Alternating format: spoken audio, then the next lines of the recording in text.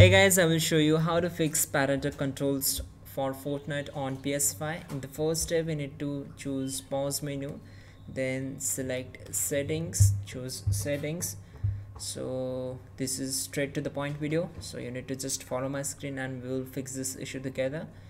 At the top side, you need to select privacy, account and privacy, then choose social privacy. On the right side, we need to choose filter mature language as on. This is really an important step. Once done, just go back to the save all the changes. Then if this not work, what you have to do, simply press option button from the controller and then just go to the settings, select reporting.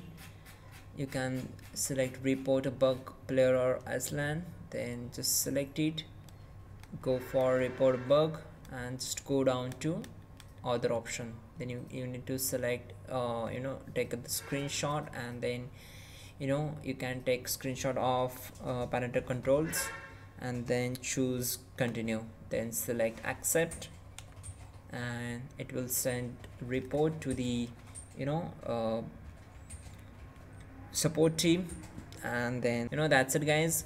Comment awesome in the comment box, so I will heart your comment, like the video, please do subscribe the channel, and you're good to go.